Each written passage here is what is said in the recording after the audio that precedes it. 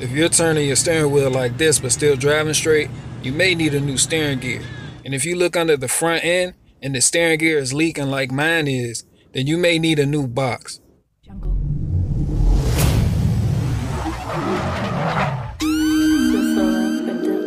Today I'm replacing the steering gearbox on my 96 Jeep Grand Cherokee. I'm also replacing the non-variable assist high pressure line, the return line, and the power steering pump. But since I have other things going on, this video is only going to focus on how to replace the steering gear.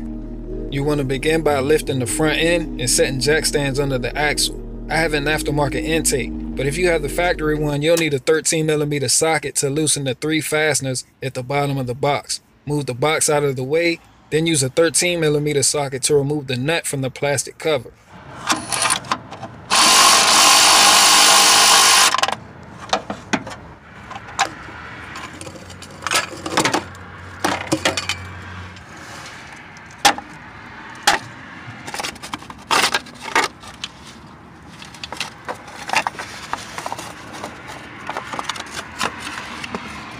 This bolt clamps the lower steering shaft to the gearbox. You'll need a 13mm socket for removal.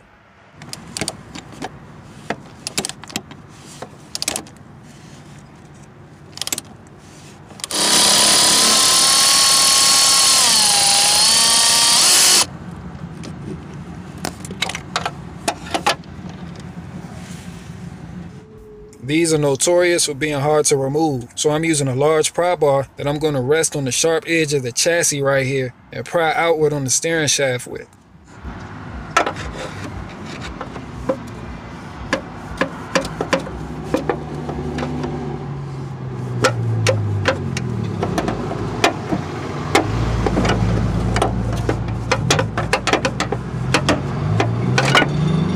The steering shaft is telescopic, but if yours is stuck and won't move backward, then try using heat. Also important to note, the steering shaft will not spin once it's disconnected on this vehicle, so don't worry about tying the steering wheel down and having someone hold it, but if it makes you feel better, just stick a pry bar through the U-joint. The next step is removing the driver's side wheel, and since I'm replacing both box and pitman arm, I'm just going to remove the drag link.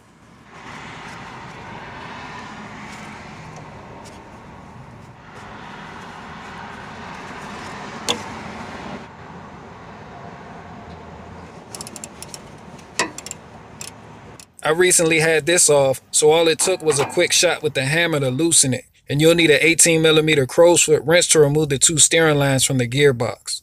There's 3 bolts that mount the gearbox to the chassis located just above the sway bar bushing, and you'll need a 16mm socket for removal.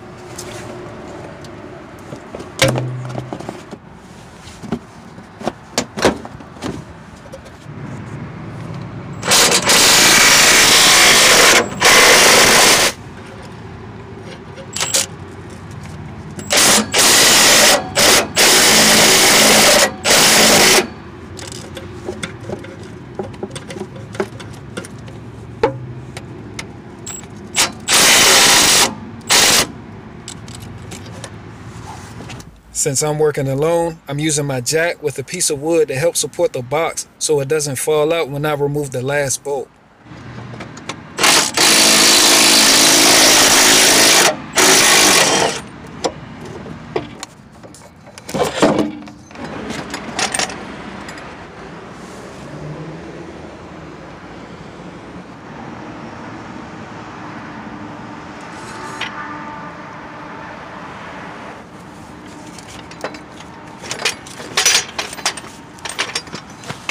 Now that I have the box out, I need to remove this pitman arm nut with a 33mm socket.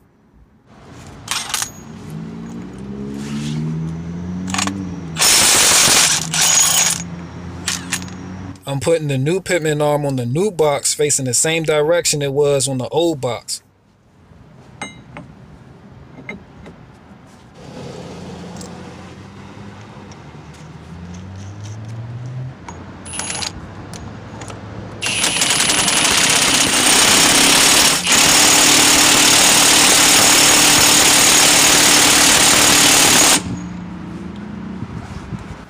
Installation is reversal removal. Put the box in from the bottom, line up the holes, with one hand support the box, fish your other hand through this hole in the chassis, and start your bolts by hand.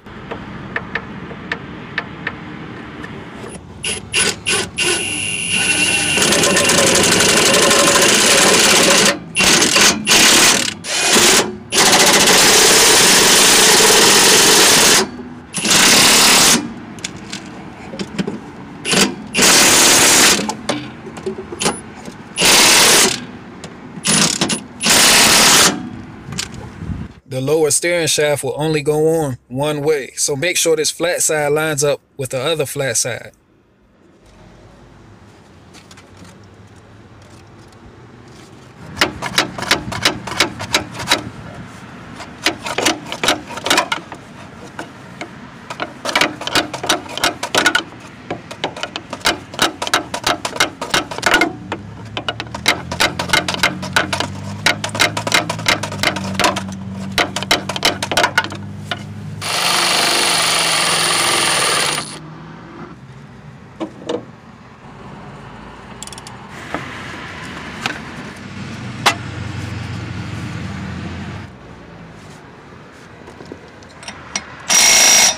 And now you have to purge the power steering system of air. So with both front tires off the ground, fill the reservoir until it's full.